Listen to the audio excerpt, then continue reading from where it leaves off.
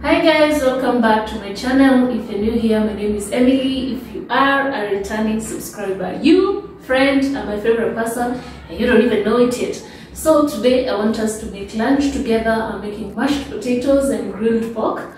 I marinated the pork like 4 hours ago and this is just how I did it. So the first thing you need is your pork, which is there. These are pork ribs and that's how they look. Okay, the next thing you need is about 3 or 4 cloves of garlic and a thumb size of ginger. The spices that I'm going to pick from here is oregano.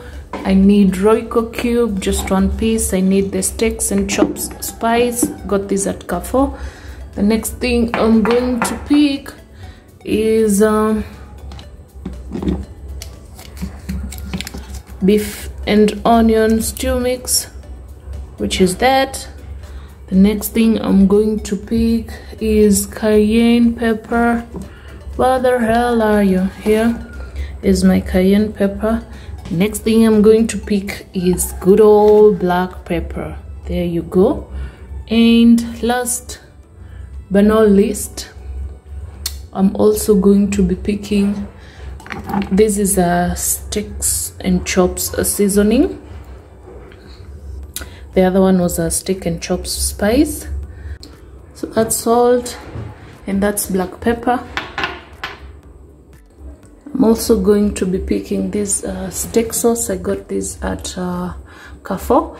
I prefer to put it while I'm cooking instead of when it's already cooked. So I'm not sure if you'll find it, but if you find it, it's really good. So last but nowhere near least is I'm going to pick apple cider vinegar. There you go. So now let's marinate the pork. So guys, the first thing I'm going to do is cut these ribs so that I can get off the excess fat. So let me do that. That goes back there.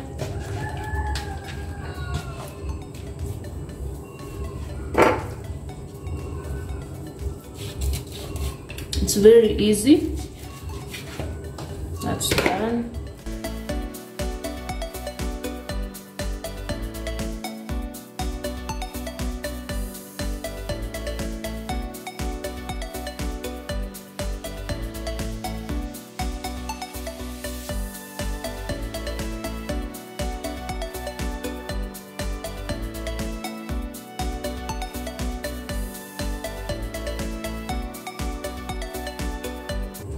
Alright, so that's done. Once you're done, I'm going to clean the pork using the apple cider vinegar.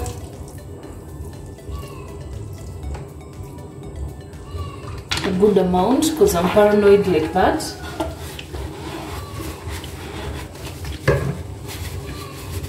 So I'm going to let that sit in for like 5 minutes.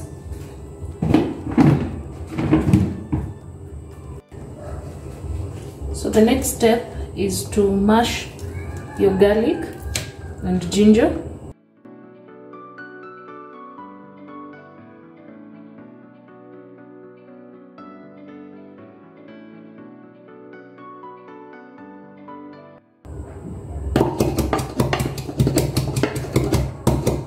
Make sure that your garlic and ginger is finely mashed. All right, so that's done. I'm just going to pour this out in the sink and then I'll show you the next step. So the first step is to put salt to taste.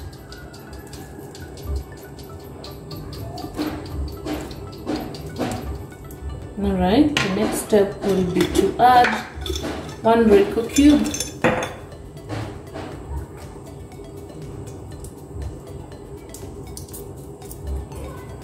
Just 1 is enough. This is like 400 shillings worth of ribs. Okay. The next step will be to put like a pinch of oregano, not too much. half a teaspoon of black pepper,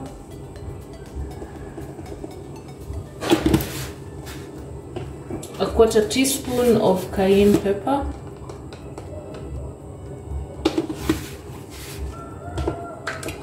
I'm going to add like 1/2 teaspoon of beef and onion stew mix, like 1/2 teaspoon of the steak and chops spice.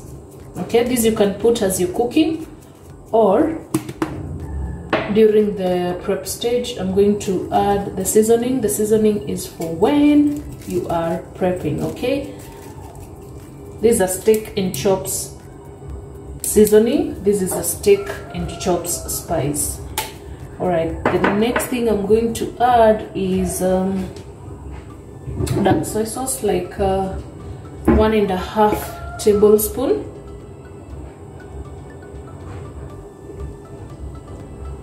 All right, so that's good. The next thing I'm going to add is like a tablespoon of the steak sauce.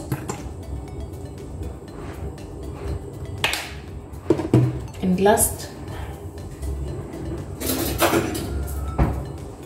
last but not least, I'm going to add my mashed garlic and ginger. All right, so that's enough.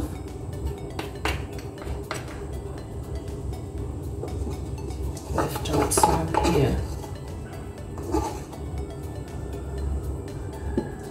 All right, so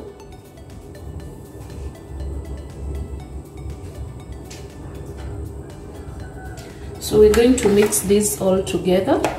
You can use your hands, but I'm first going to use these before I use my hands.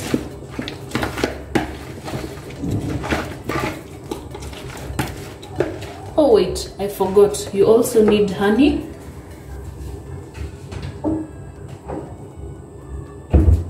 So the last thing I'm going to add to this is plain honey, and it's almost over, so I'm just going to put all of it there. That was like 2 tablespoons of honey.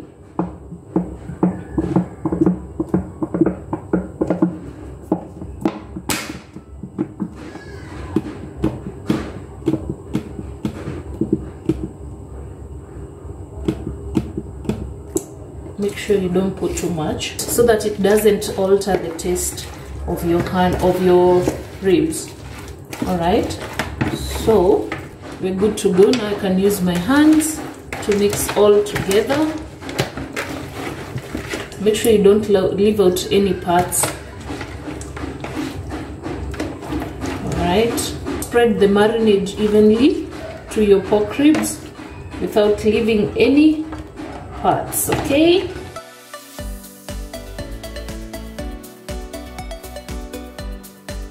all right, so I've transferred the pork ribs from here to here because I want these to sit in the fridge for at least 4 hours.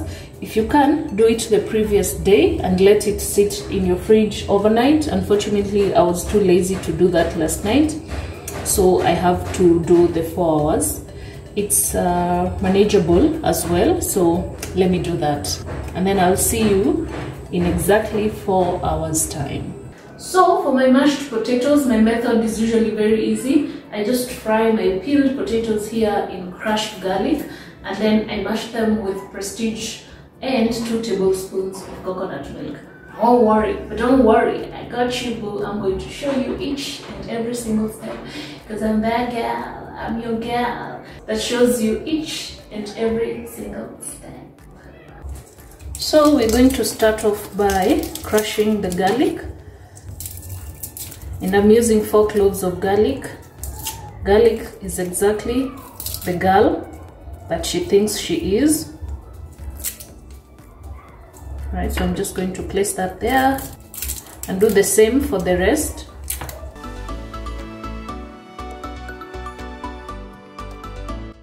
Alright, so these are my peeled potatoes, and for these potatoes I'm going to be using like 4 cloves of garlic. So like I said, I'll just fry the potatoes in crushed garlic or grated. I've opted to grate the garlic like that. Okay, do the same for the rest.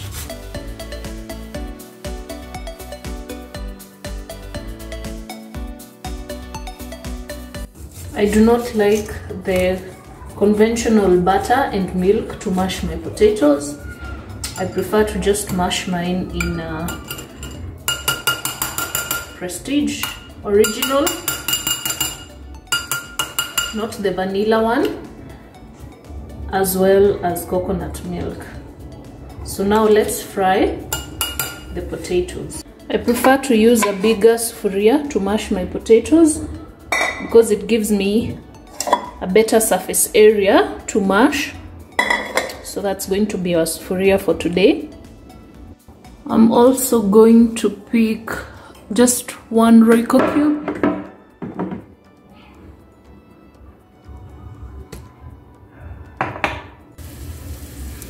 So I have 2 tablespoons of oil there, as well as the crushed garlic, and then I'm now adding the Royco cube, and then stir that.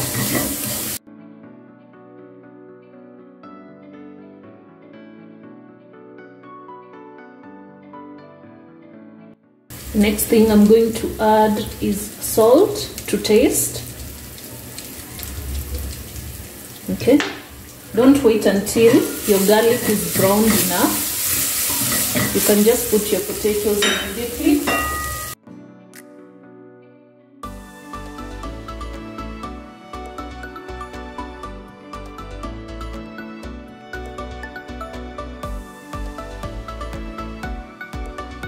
Cover that and let it cook for like 2 minutes, and then once it's semi-cooked, that's when now we're going to add water. So after 2 minutes, you stir that again.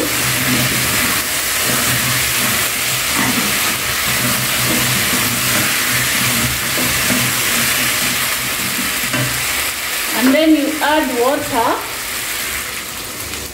to the ratio of your potatoes. So my potatoes zinafika hapo, so unaweka maji yenye inafika hapo.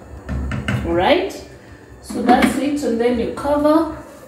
I'm using a medium-high heat, and that is perfect so that the potatoes can cook easily and fast. So while the potatoes cook, we're now going to pick the marinated pork. This is how it looks like, and I'm just going to show you the next step.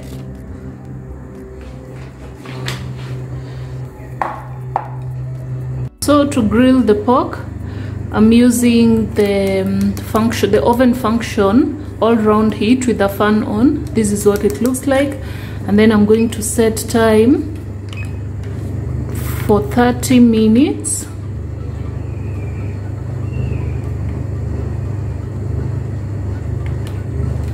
Right in 250 degrees.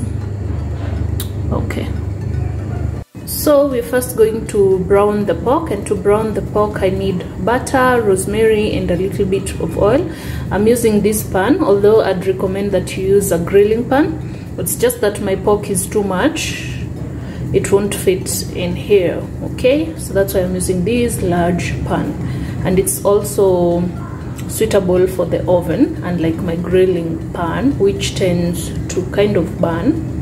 So I'm going to pick rosemary. I'd recommend you use dried rosemary, not fresh rosemary, because dried rosemary has more flavor than fresh rosemary. Okay, the next thing you're going to pick is butter. So this is salted butter.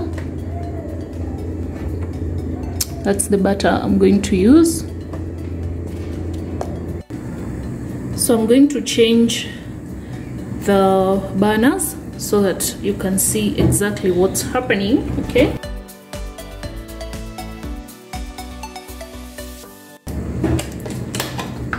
so a tablespoon of butter,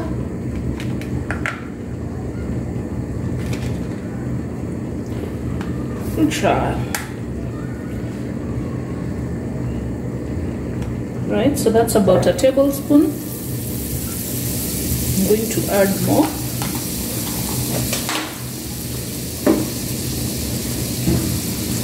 Then you need like half a teaspoon of rosemary. I'm also going to add like half a teaspoon of the beef and onion stew mix.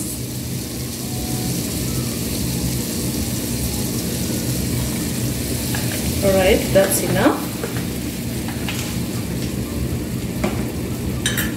So to ensure that your butter doesn't smoke out, I'd advise you add a little bit of oil.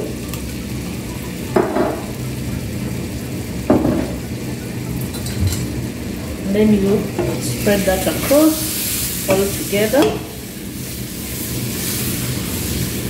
so that your ribs are evenly flavored, okay?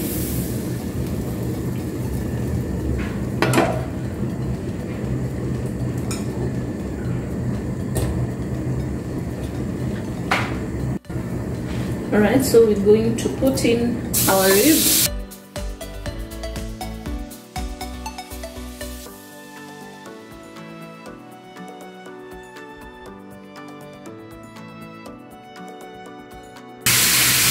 So this is just to brown them each side for about 3 minutes, and then after that we're now going to put it in the oven for 20 minutes in 300 degrees.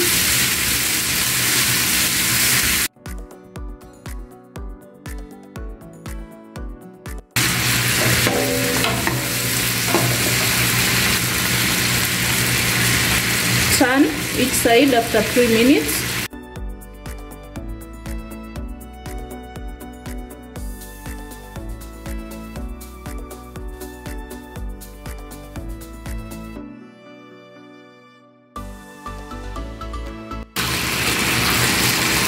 So when I say browning, this is what I mean.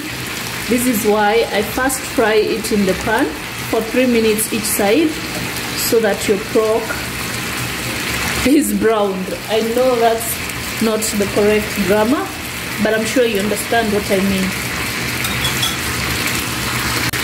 So once you've browned your pork both sides for 3 minutes, it's now time to put it in the oven.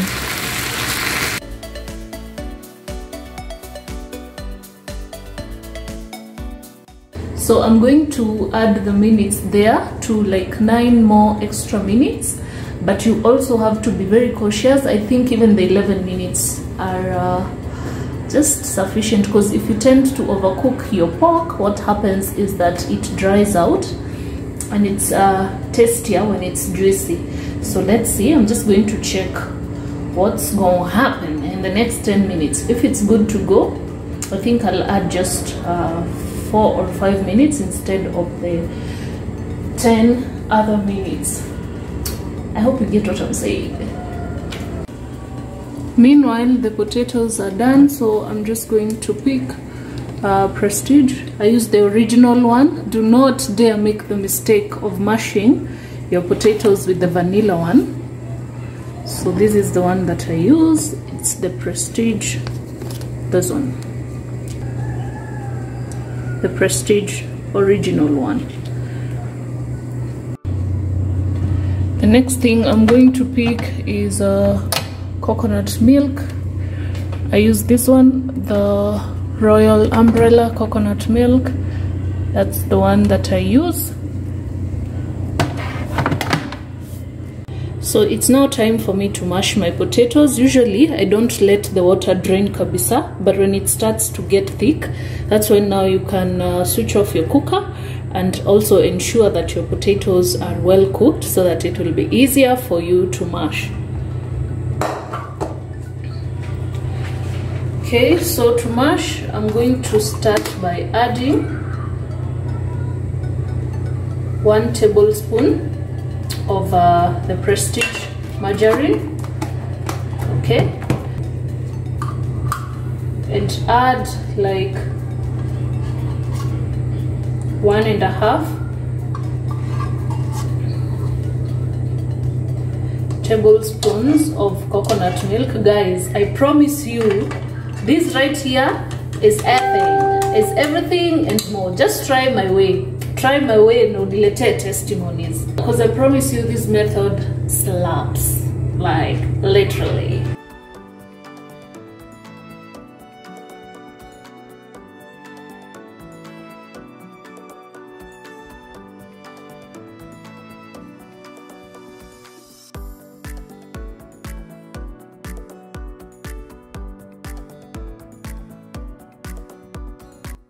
Easy peasy, lemon squeezy, and you're done.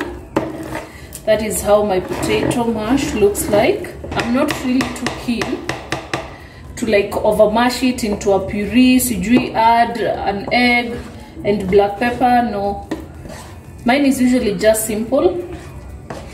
No milk, no butter, just Prestige and coconut milk instead. All right, so let me set that up, and I'm also going to add like 2 minutes to my pork, and then I'll show you as we remove it from the oven. Okay, right guys, so this is the end result. It's important to ensure that you don't cover your mashed potatoes while still hot, because that alters the taste. Okay, so there is the mashed potatoes and there is the grilled pork, and it's now time for my favorite part, to taste. Okay, all right guys, so I have some leftover kachumbari as well. I'm going to add that there.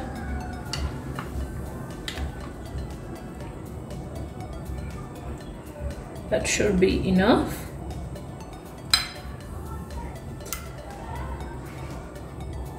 Alright guys, so that's the end result. That is my meal. That is my mashed potatoes. That's the pork ribs, and that's the kachumbari. And now, sweetheart, let's taste. Alright guys, it's now time to taste my meal. This is a meal that requires a knife and a fork. So I'm just going to start off with the pork. Okay, child.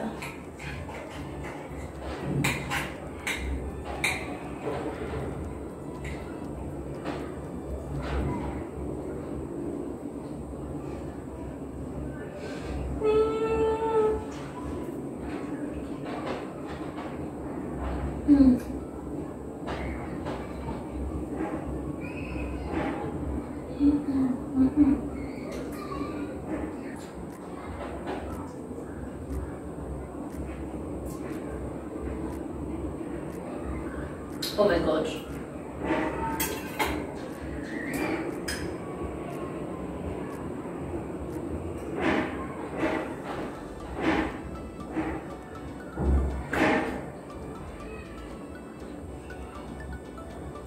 Perfect. Alright guys, this was quite the recipe. As you can see, I have one earring left. The other one is somewhere there at the corner. But of course, I enjoyed making this meal. I hope you enjoyed as well. If you have any questions, you can ask on the comments down below. Until then, stay safe and don't forget to subscribe if you haven't. Give it a thumbs up if you liked. Bye. See you on the next one.